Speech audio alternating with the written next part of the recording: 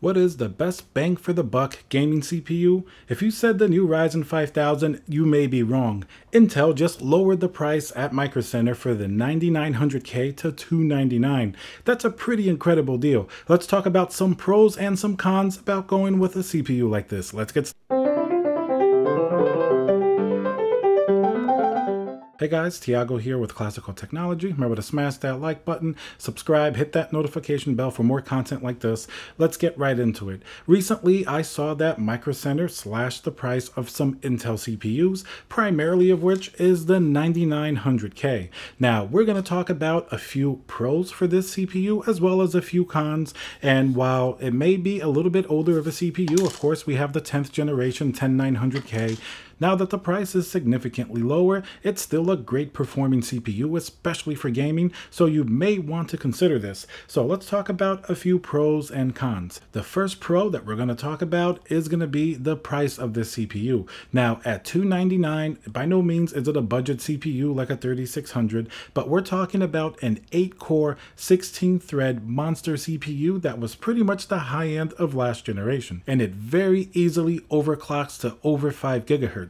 This is very important, as you guys may know, with CPU bottlenecking. We're going to talk about that more in the video in terms of the performance, but having a gaming processor like this is really pretty awesome. And with the price at $299, this comes right on the heel of AMD announcing their new Ryzen 5000 CPUs, which, as we've spoken about on the channel, have gotten an MSRP bump of at least $50 across the entire line. That means that the cheapest CPU that's actually been announced is the 5600X, which comes in at $299. So Intel dropping the price to this 10900K to $299 is pretty much saying to AMD, we're going to try to compete with you, even if it's an older processor, at the same price for something that arguably is still going to perform better than the 5600 in terms of pure gaming prowess. Now at $299, that certainly makes this a very interesting value to performance proposition. Basically, I don't really think there's anything else on the market for $299 with this type of performance. And of course, I know this is an older platform, but still very valid performance for the price. And just as a side note, the 9700K, which is just an 8-core CPU as opposed to having the additional hyper-threading of 8 threads, is also on sale for $199. Now that's pretty incredible because actually in a lot of games, the 9700K was one of the top performing CPUs, even sometimes beating the 9900K. It clocks really high, and it's basically focused on having great IPC, very low latency, very high clock speeds, everything that you need in order to not bottleneck your gaming GPU. So now to counter that pro, let's talk about a con of the 9900K. Now, of course, you're still paying $299 for a previous generation CPU, even though it was the high-end CPU of the day. The 10900K, of course, is going to be almost basically twice the price for not twice the performance. It does have 10 cores, 20 threads, but you're going to be paying significantly more for a little boost in performance. And when it comes to gaming, 8-core, 16-thread is definitely the sweet spot. It's more than enough to play any games. But of course, you're going to be stuck on the Z390 platform. You're not going to be able to get PCIe Generation 4 way out in the future when that eventually becomes a thing. Z490 eventually will get that support with Rocket Lake, the next upcoming Intel CPUs. And of course, AMD has that already on their like X570 chips. Now, an interesting thing to note about the age of the motherboard and future upgradability, even the Ryzen 5000 series, which was on AM4, I believe the X570 is pretty much going to be the cutoff point where the next generation of CPUs will require a new motherboard.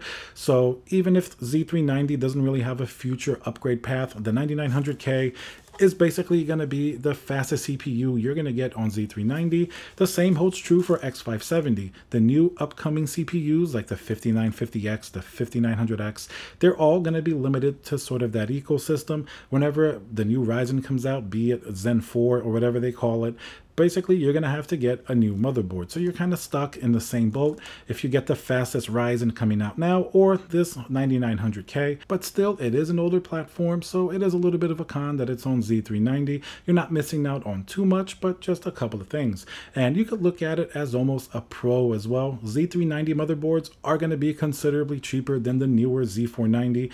In fact, a lot of people upgrading to Ryzen or even Z490, you may be able to find a lot of great deals on high-end, more expensive motherboards for Z390 at really value prices. So that's definitely something to keep in mind. You're going to be able to find probably a higher quality motherboard for a cheaper price on Z390 just because a lot of people upgraded out of it already. It's not the newest platform, so it's not going to have the biggest premium, while it's still going to give you pretty close performance to even the newest generation 10th gen Intel CPUs. And of course, one of the biggest pros of a CPU like this, it still performs absolutely fantastic. Even if you take Intel's 10900K, which like I said before, at this point, it's basically twice the price. Performance across the board in most games, and also even more professional workstation applications, maybe video editing. There's not that big of a difference between the 9900K and the 10900K. It is, after all, just a couple of boost frequency differences, you know, 2 more cores, 2 more threads. So it's certainly not a huge difference. And for the price you're paying, the performance you get here certainly is exemplary. In a lot of games the last few years, the 9900K was the barn burner. It got first in like every single category. Certainly it's going to be faster than anything on Zen 2 or like the 3000 series Ryzen CPUs.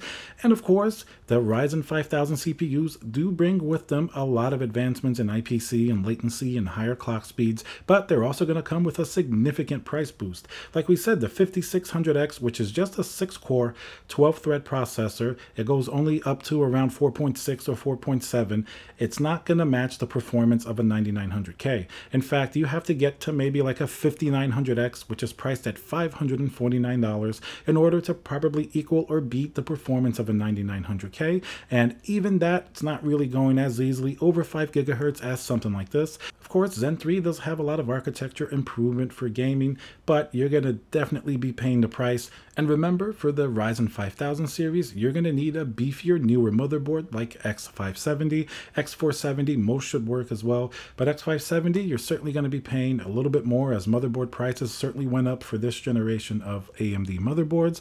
While, like we mentioned before, Z390, you can certainly find a lot more available and cheaper motherboards, especially on the secondhand market, to really make this a very good value proposition. And now, what's another possible con of getting a CPU like this, especially around the $299 price limit, where we start to encroach on the more budget-friendly CPUs. From there down to $200, this is definitely going to be the top of the budget market, if we can consider it that. Now, remember, this CPU is going to run fairly hot. It's not nearly as bad as you would think, but it doesn't come with a stock cooler like something that's a little bit cheaper may come from AMD or Intel. So you're going to have to cool this with an aftermarket cooler, and certainly a pretty good quality one is going to be required. If you're going to do air cooling, I would definitely recommend maybe something like the Be Quiet Darkrock Pro 4. That's going to have the chops to really be able to keep something like this cool.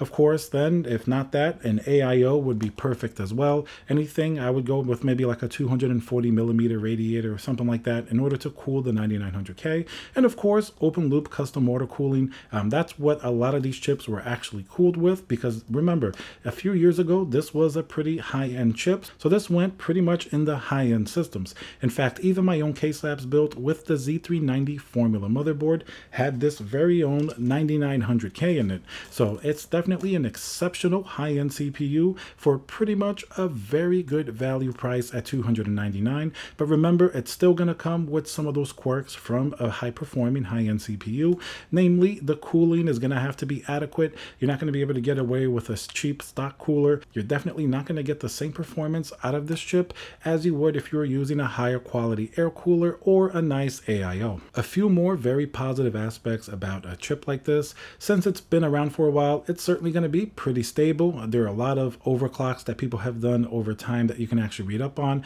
It's a very well-rounded, very popular CPU. Of course, the motherboard BIOS are going to have great updates by this point. It's a very stable platform. You're not going to be dealing with little quirks and memory issues. Everything that can be possible with a new launch like Intel's next generation or even Ryzen 5000 when that releases. Typically, right at inception, you will have some bugs and some BIOS issues. If you get something like this, not only are you going to be paying significantly less, but you're also going into a nice, mature platform. And not to mention, if you're spending $299 on something like this, or even $199 on the 9700K, it's definitely going to retain its value pretty well. Like, I don't see it even on the used market. I don't see these going for like bargain bin prices. So I think even if you spent $299 on it today, probably in a few months or a few years, you could definitely sell and recoup most of that cost. Just because you're not paying $400 or $500 plus for a CPU like this, you're really getting it at its absolute lowest sweet spot new price. So that's going to help you as well in the future when you actually decide to upgrade. But I think if all you're doing is gaming, a CPU like this certainly is going to last you a very long time. Now let's talk a little bit about CPU bottlenecking and the new RTX GPUs. Of course, AMD's own Big Navi.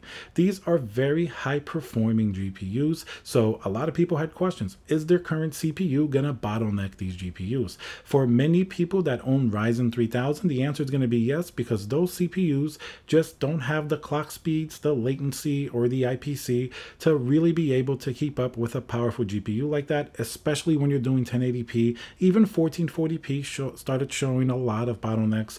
Now, something like the 9900K is going to be much better tuned for a GPU like that, just because it has absolutely all of the elements that you want in a gaming CPU. So you're going to get much higher performance out of a 9900K than basically almost any other CPU on the market, aside from like a 10900K or something from the new 10th generation series.